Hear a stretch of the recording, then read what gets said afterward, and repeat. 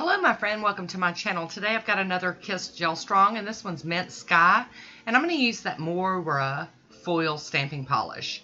I've started off with Nailtiques Formula 2 and here is Mint Sky. It's another dusty, almost a baby bluish greenish kind of color. Very pretty. I'm going to cap my free edge real quick first and I head on into my first coat. Again, these polishes are really awesome. I know, if they're hard for you to find, I'm sorry. They are hard for me to find too, but I always check all of my local Dollar Trees, and I do have several of them around me. And, you know, I try to make a point to go in every month or two and see if they have anything new that I don't have. And we just got a new one, so that really helped. And here goes my second coat. Beautiful, beautiful. So I'm loving this. I'm going to top it with Poshe top coat to get it to dry down really quick so that I can get to playing, because that's what I'm here for today. I want to do some playing. Cap my free edge there.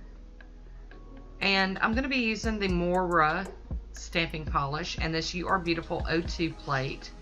This polish is made for doing foil stamping. I have not played with it a ton, so it's, you know, I'm still learning. I have my little piece of foil out, and I've got my monocle stamper from Maniology and my beauty scraper. So I am going to put the Moyra polish on and pick it up, apply that to my nail, and this one's the silver. I'm going to apply that to the nail and then start tapping in the foil polish. And I think I might have waited too long or not waited long enough. I don't know. Like I said, I'm new at this, so I'm not really pleased with the results. So I check it out. I'm going to do a little cleanup. I'm still looking at it thinking, that really does not look very... It just doesn't look right. I'm not happy with it.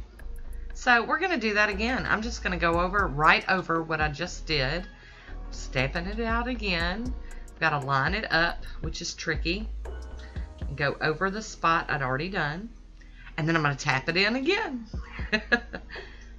Okay, now I'm getting a little more happy. It's looking a little better. So there we go. I am going to go in and clean up with some acetone in my cleanup brush. I've just decided I'm just over it. I want to, you know, get it cleaned up so I can top coat it. And I was pretty happy with the end result. I don't know, you know, I don't know what tricks I need to learn for this, but if I figure it out, I will share them. I'm going to top this with the Picture Polish Revolution. It's made for going over foils.